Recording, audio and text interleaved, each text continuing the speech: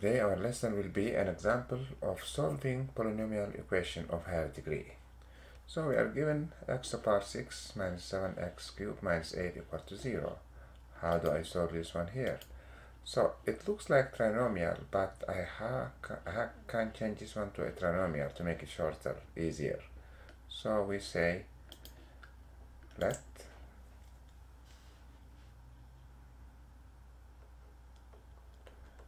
x cubed be equal to a.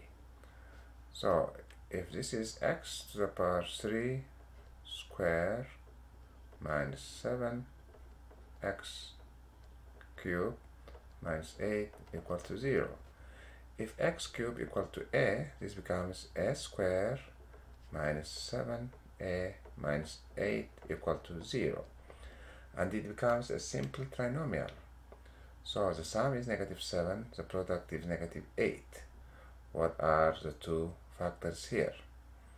So let's say this will be a minus 8 and a plus 1 equal to 0. Therefore, a equal to 8 or a equal to -1. So if I take this one here, a equal to 8, it means that x cubed equal to 8, since a equal to x cubed. Therefore, x is the third root of 8, which is 2. And then we have the second solution, x cubed equal to -1.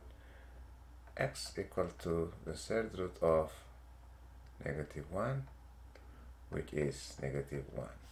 Therefore, my answers are x equal to 2 and x equal to -1. These are the two solutions I have for this one here. Okay, we solved the solution here. The other solutions are complex solutions because we might have 6 solutions, but only 2 are real solutions.